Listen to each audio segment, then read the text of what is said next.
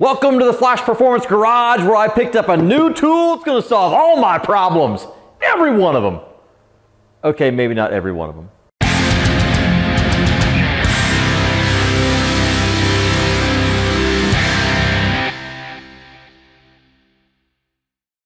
So this is a new tool from Autel. This is called an IM608, and the IM stands for Immobilizer. And the reason that I need an Immobilizer tool to be able to program keys is because I have a 2015 Chevy Volt that I have been rebuilding over the past 6 months or so. If you've ever thought about rebuilding a Chevy Volt, it is not for the faint of heart. And the only reason that I took on this project for my personal ride is because I bought 2 cars at one time. I went to a local salvage yard looking for something else, and I saw a Chevy Volt. And I was like, oh, I can use the battery out of that for a solar project or this or that. And then I looked on the other side of the Chevy Volt and I saw 2 Chevy Volts, 2 identical Chevy Volts, both 2015, both wrecked, and both in similar color and exactly the same interior. In fact, this one, the one that I rebuilt, was wrecked in the front, where the other one over yonder was wrecked in the back.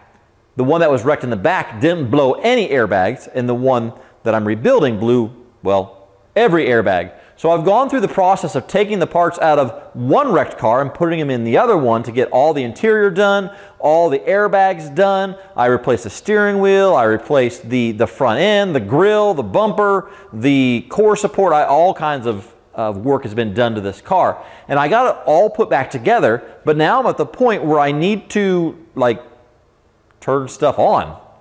And I can't turn stuff on because I don't have any keys programmed for the car. Well, that's where this tool comes into play. I went to a local locksmith supplier and got a pair of keys for the car. These are OE keys that I was able to purchase through my locksmith supplier. I went to the dealer and got the key cut codes, and then I had a friend of mine that has a key cut machine cut the keys for me. Now, these aren't just normal keys. These are flip keys, but these are also have a different style of cut to them. So you have to have a special key cut machine to be able to cut these. Now, the dealer could have done it for me, but by buying the keys from a locksmith supplier and having them cut, I saved a bunch of money on the pair. The problem is that they don't do anything. When you push the buttons, nothing happens. The car doesn't recognize them yet, and we have to program these to the car. And that brings me to the tool. This is the IM608 from Autel. And this is special because it has key programming functionality built into it. Now I know what you're thinking. Oh, I have an Autel and I can program keys to my cars. Well, you ding dong, you can program low security keys to your car, but what about the high security keys? What about proximity keys? What about these newer cars, newer than 2009, that have these high security systems?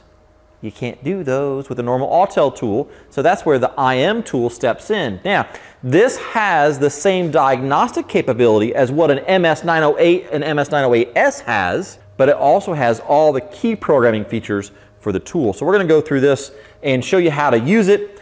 It also comes with a J2534 box. Now, the reason that this is going to solve one of my problems is all the airbags blew in this car. And I have to reprogram the airbag module because you can't reset it in this particular model. I had to go to the dealer and buy a brand new airbag module, and then I have to program it to the vehicle. So now I can program my keys, I can do all my diagnostics and my code reading, and I have a Jbox to be able to program via the OE website. It's a perfect tool! So make sure you check it out, IM608 from Autel. I'm going to show you how this works. First step is to program keys. Yeah, about that. The process of programming keys to this car takes a little bit of time. One of the first things that I did, if you haven't noticed yet, is I put a battery maintainer on the car. Now, this is not your normal battery maintainer. This one's actually from Schumacher, and this battery charger has a service mode, and that service mode applies 13.5 volts to the car. Now, it's not going to be high amperage. I can't use it to program a BMW, but The key programming process for this car takes about 20 minutes, and that is the flashers going and the lights on, the interior open.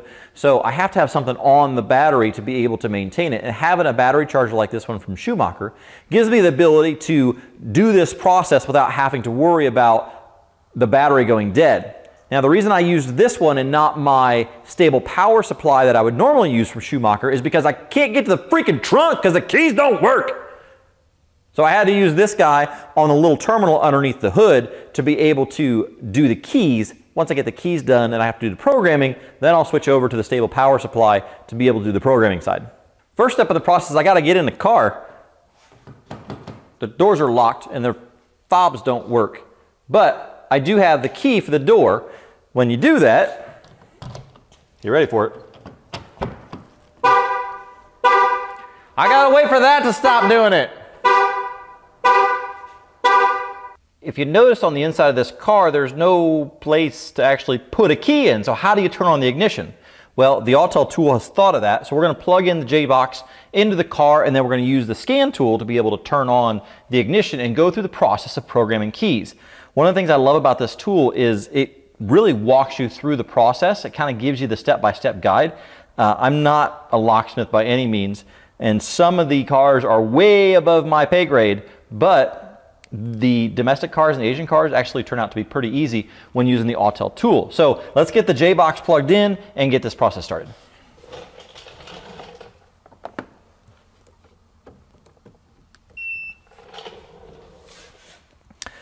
All right, first step is to go into Immobilizer on the screen. We're going to accept, and you can't auto VIN the car because it's not turned on. So we're going to go under GM. This one is a 2015 Chevy Volt. We'll go ahead and do manual selection. It is a Chevrolet USA Volt. Now, this is a 2015, so we're going to do a 2015 Smart Key. First step in the process is to always read the Immobilizer password. We need to be able to get the password out of the car, and this is where other tools fall short in the market and where the Autel tool can do that. So read the Immobilizer password reading. It tells us to please switch on the ignition. I can't do that. So we're going to let the tool do it. We're going to say, okay. You'll see that the dash starts lighting up. You see the power button flashing there. And there's my PIN code, 1392. That's the PIN code that I need to remember. I would recommend writing that down. Or you could take a screenshot of it by pushing the camera button out the bottom, and it'll save it. Now, a lot of times the Autel tool will save that PIN code, so you don't have to remember it. But I do that just in case. If I do lose it, or if the tool loses it, I got it. We're going to push OK. So password reading is done. We're going to push Escape. And now we're going to go into the keyless system in the CAN network. And I want to do all keys lost because I don't have any keys programmed for this car. All of them are gone, so we're going to do all keys lost.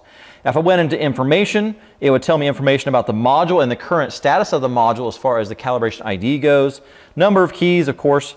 Add a key if I was just adding one key. So if it was a customer's car and they wanted one more key added, we could do that. I'm going to do all smart keys lost. It's telling me to switch the hazards on.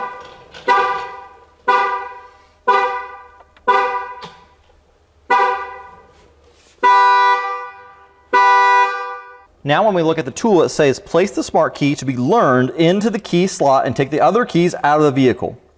The key slot is usually in the armrest, under the bottle rack, beside the ashtray, or in the glove box. I have taken the dash out of this car, and when I was taking the dash out of the car, I noticed that there was this, this piece is above the dash, right, top center, and I noticed that on the bottom there was this little module ring. Like, well, what the heck is that thing? Well, now I understand. That is the place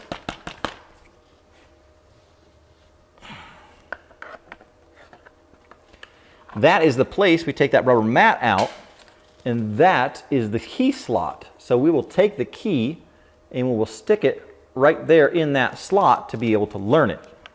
Now I have the key in the slot. We're going to push OK. Oh, look, there's my PIN code that we pulled from before, so I didn't have to remember it. Thank you very much, Autel. We'll push OK. And it's going to say it will input the PIN. You want to do that? Yes. So the car is going to go through some configurations. It's actually going to take a 12-minute process to go through that configuration and to be able to erase all the keys. Now, you ask, why is there a 12-minute configuration process in there? So you don't steal cars, dummy.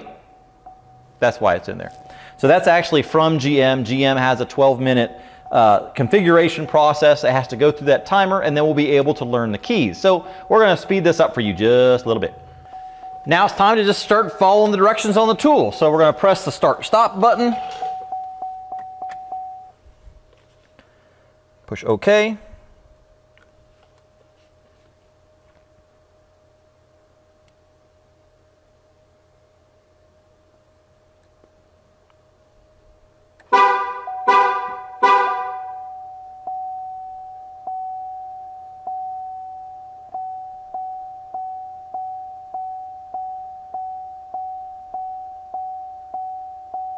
The current key is complete. The matching, do you want to do another key? Yep, I sure do. We're going to take that key out. We're going to take that one and put it over here where it's out of the way. We're going to take the new key, stick it in, and click yes. Autel. Now, we've already done the 12-minute process, so we don't have to wait for that. We're going to push the stop-start button. Push OK.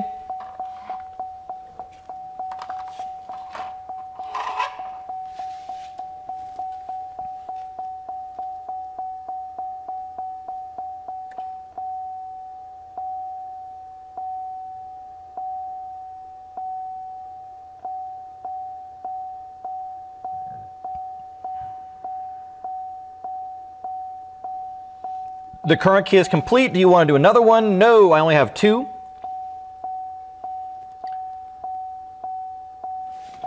Switch the ignition off.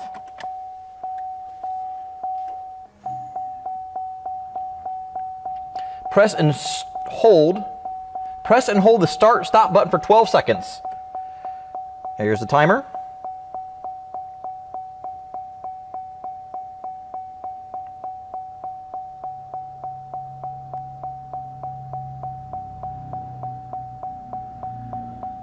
Release. Okay.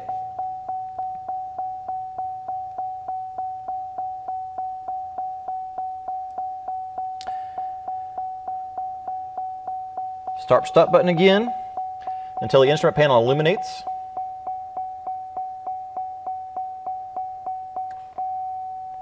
Instrument panel turned on.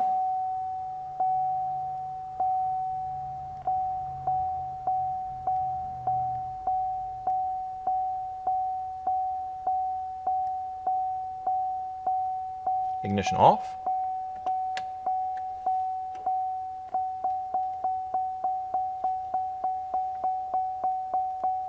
Step on the brake, press the start button to start the engine.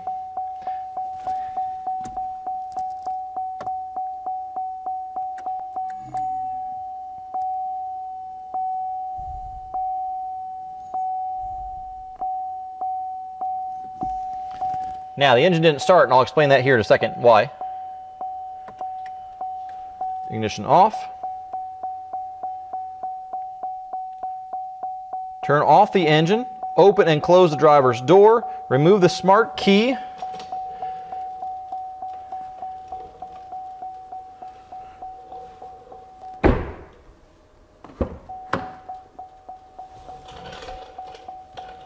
Remove the smart key, press the lock and unlock button. Okay, key fobs work. Is there another key to be synchronized? Yes, let me grab that one. Lock and unlock at the same time. That one works. Number of matched keys, 2. Autel. Matching complete.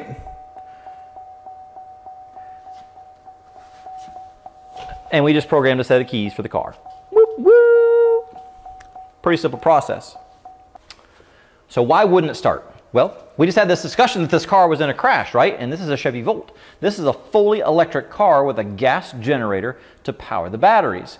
whenever a vehicle crashes like this, they have to protect the first responders. So in this particular car, I'll show you how they do that. So let's go ahead and go out of here. We're going to go back to the main diagnostic screen. And we're going to click on diagnostics. We're going to go under auto VIN now, so we can auto detect. Since the dash is on, it will accept it and tell us everything we need to know about the car. It says 2015, here's the VIN. 2015 passenger car, Chevy Volt, there's my VIN, yes, that's correct. Click OK. It's going to start reading all the modules.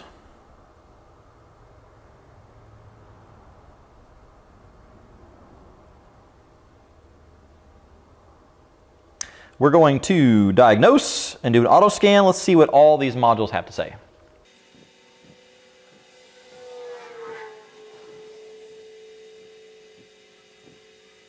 All right, we're going to go to report and get a health picture of this car and see what is going on.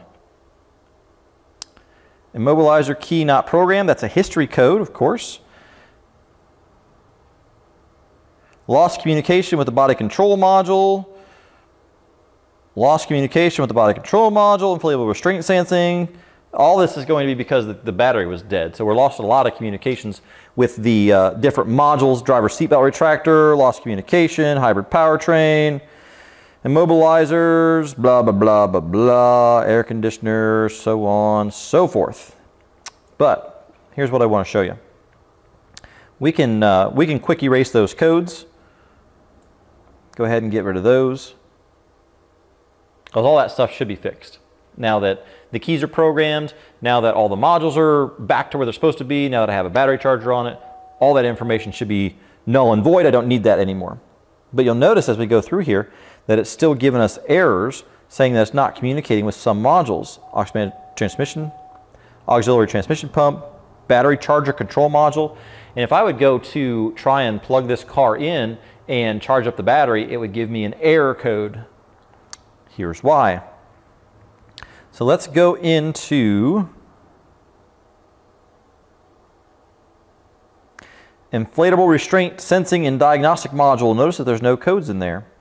Notice the VIN number does not match my car. My VIN number is 6631. This one is a 6753, and that is because I took the airbag module out of the other car to try and put in this car to be able to save $300 and not have to buy a new module. Not gonna work on this particular car. So let's go back up here. Now, this car wouldn't start during that key immobilizer process, and I want to show you why. The car was in a wreck, and when a car is in a wreck, we have to think about protecting the first responders that come upon that wreck. This is a high voltage vehicle, and we don't want them to get shocked and killed in the process. So what this car does is it will disable all the electrical system whenever the airbags deploy. So if we go in here into the hybrid powertrain control module 2, we'll select that module. We'll go into live data, data display, and then into the contactors. And we can see that all the contactors are open. Even after I've tried to reset them, I've tried to reset the airbag module, it's still open because the airbag module for this car is not correct and it has to be relearned. So we're going to have to go through that process of relearning that airbag module, and we're going to have to do that with the Jbox and with a laptop. So that will be part 2 of this video. So thanks for watching. Make sure you check out part 2 of how to use a Jbox off of my IM608 to program this Chevy Volt airbag module. I'm Chad from Flash Performance. Give me a thumbs up, like, subscribe to the page. We'll see you next time.